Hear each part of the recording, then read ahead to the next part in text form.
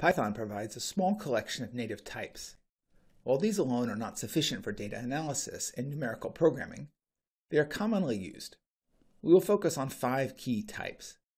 Python supports 2 types for numeric data: floats, which use an approximation to represent values with a fixed precision irrespective of their magnitude, and integers, which are exact but cannot directly represent decimal numbers. Strings are used for a variety of tasks, such as naming figures or labeling datasets. Lists are containers for other Python objects. Lists can grow by appending single items or be extended with other lists. Items are retrieved from lists using their position in the list. Tuples are a close cousin of a list with one key difference. Tuples cannot be changed once initialized. Dictionaries are key value stores that hold other Python objects and support lookup using meaningful keys. Start by opening Lesson 2.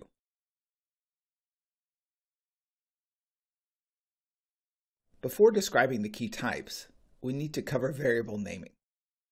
Variable names in Python can contain any combination of letters, lower or uppercase, numbers, and underscores, although they cannot begin with a number. Names should not normally start or end with an underscore. These patterns are reserved for private or special variables in Python. Any number that contains a decimal is automatically a floating point number. In most cases, you'll write a digit to the right of the decimal. This isn't required, and 3.0 is the same as 3 dot. Integers are numbers that do not have a decimal. There are no limits to the range of a Python integer, and so you could enter a very large number. Create the variable scalar float as a floating point number with a decimal, and scalar int as an integer.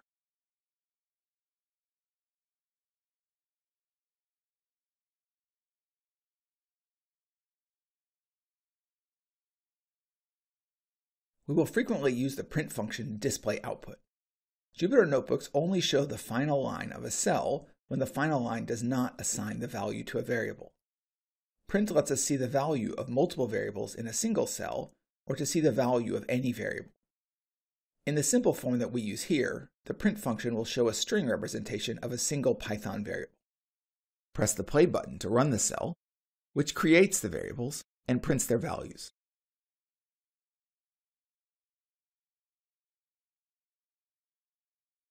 Strings are entered using quotes. You can use either double quotes or single quotes, but they must match. We enter this string using both set of quotation marks. String concatenation uses the plus symbol to add strings, and strings can be repeated using multiplication. F strings are like standard strings, except they are prefixed by an F. The key feature of an F string is the ability to include variables using curly braces. F strings are equivalent to the string component concatenated with the string representation of a variable. The string representation of a variable is produced using the function str, where the variable is the only input to this function. Here we create 2 strings using the 2 different quote markers. These are identical, and the choice of marker is personal.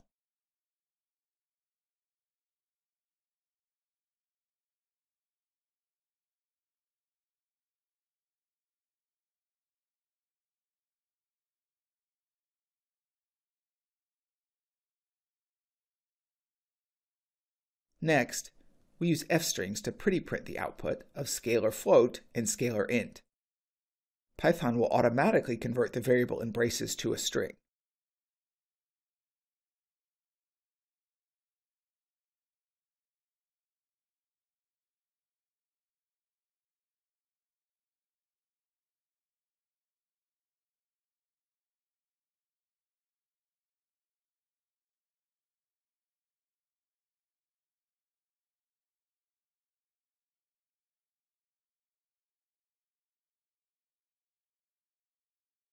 Finally, we create 2 strings, first and second, and print the sum of the 2.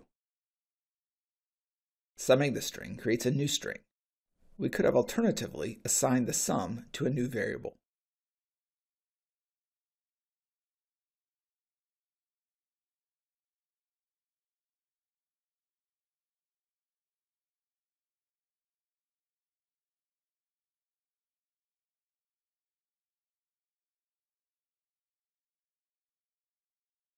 Lists are containers for other objects.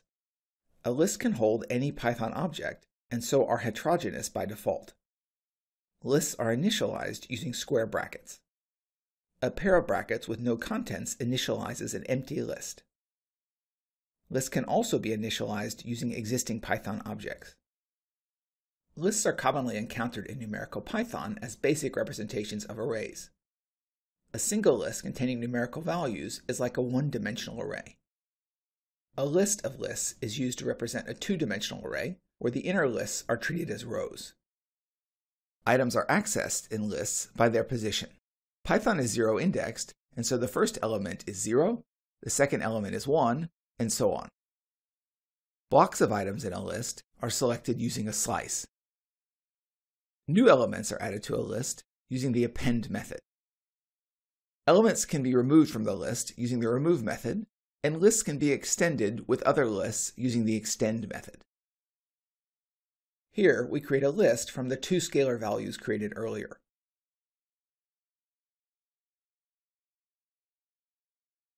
Printing this list shows its contents, the value of the variables, and not their name, and printed lists are demarcated using square brackets. Append is used to add a single item to a list. Here, we append the string created earlier to the list. Printing shows the list contains 3 values.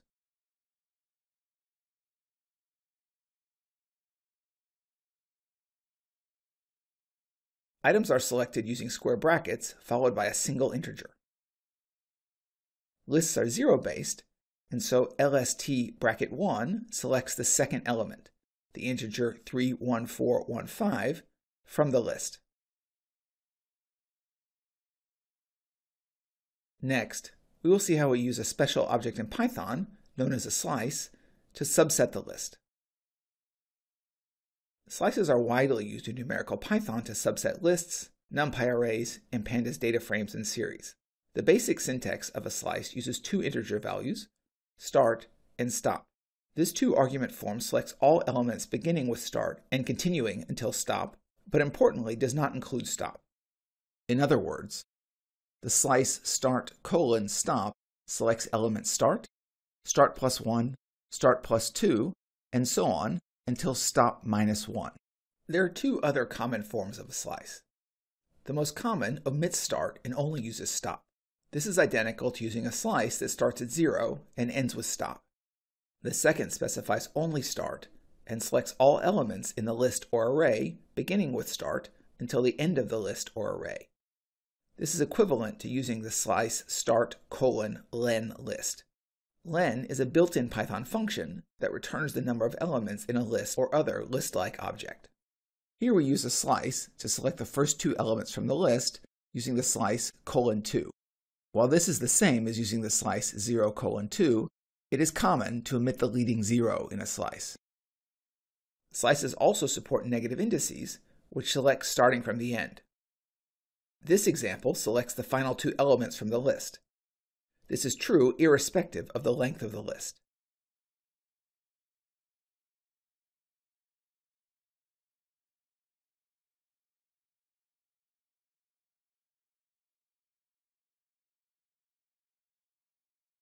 Next, we create a list of lists, only where the elements contained in the outer list are also lists.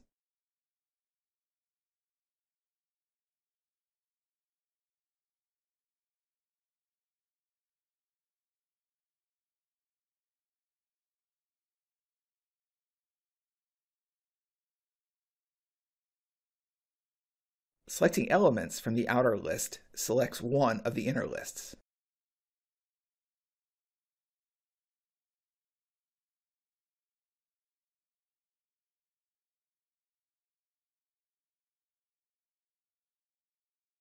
Selecting the second element from the second row produces 5. Note that list selection can be implemented directly using multiple square braces.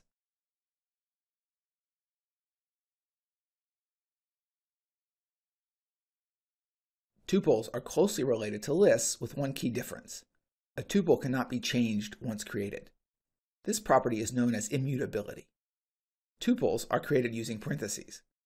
Note that when a tuple contains a single element, it must also contain a comma. Failing to include the comma would only add parentheses around an item, which has no effect. Multi-item tuples are identical to multi-item lists, only using parentheses instead of square brackets. Item selection in tuples is identical to selection in lists, and both scalars and slices can be used.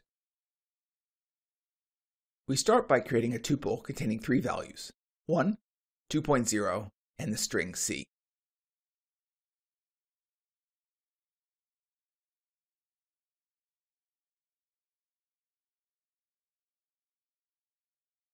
We can select the string using bracket 2, which selects the third element.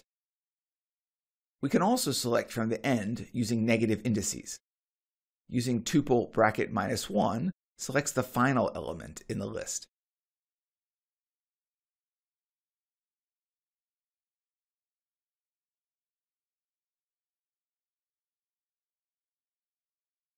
Here we convert the list of lists to a tuple of tuples. The elements of the list are selected using scalar selection. These are converted to tuples using the tuple function. The outer tuple is constructed using parentheses.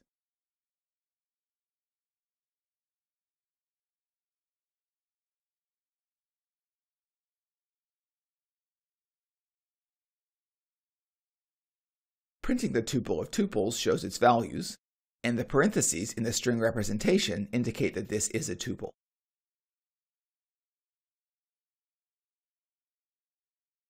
Converting back to a list of lists is virtually identical, only replacing the tuple command with list and using square brackets in place of parentheses.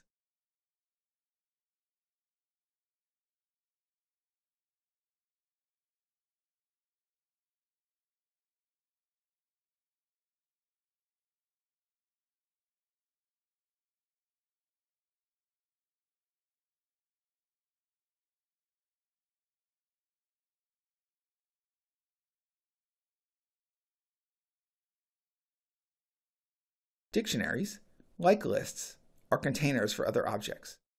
Objects are stored in a dictionary as key-value pairs. Technically, a key is any hashable object, which includes strings. Dictionaries are initialized using curly braces. An empty dictionary is just a pair of braces. A one-element dictionary uses a colon to separate the key from its associated value. Multi-item dictionaries use the colon to separate keys from their values, and commas to separate key-value pairs. Elements are added to an existing dictionary using brackets to store the key and equals to assign the value. If the key is already in the dictionary, then the existing value is replaced. Elements are deleted using the del keyword. Existing elements are accessed using brackets and the key. Dictionaries are created using curly braces. Let us start by creating an empty dictionary and printing it.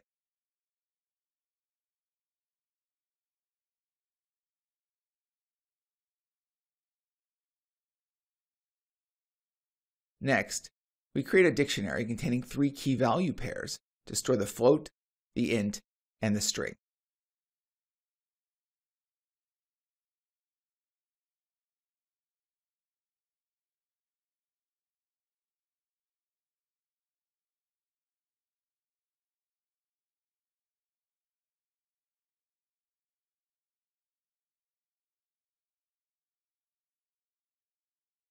Printing the dictionary shows its contents. Note that the dictionary is indicated by curly braces in the string representation. Lookup uses the key to access its associated value.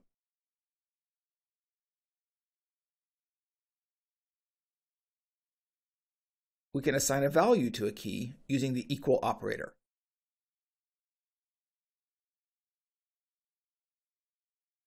This overwrites the value in float, which we can see by printing the dictionary.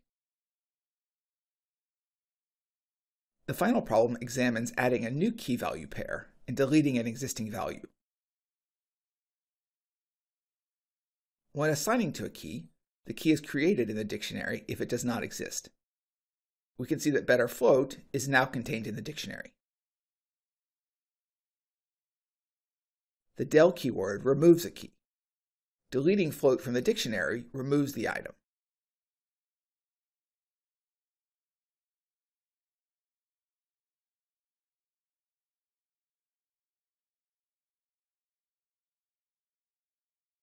Here we have focused on a small number of native Python types that are frequently used in numerical Python. The key primitive types are float and int, which store numeric values, and strings, which are used to hold text. Lists, tuples, and dictionaries are used to hold collections of other objects. Lists and tuples use positional indexing, and dictionaries are a key value store where values are looked up by their associated key.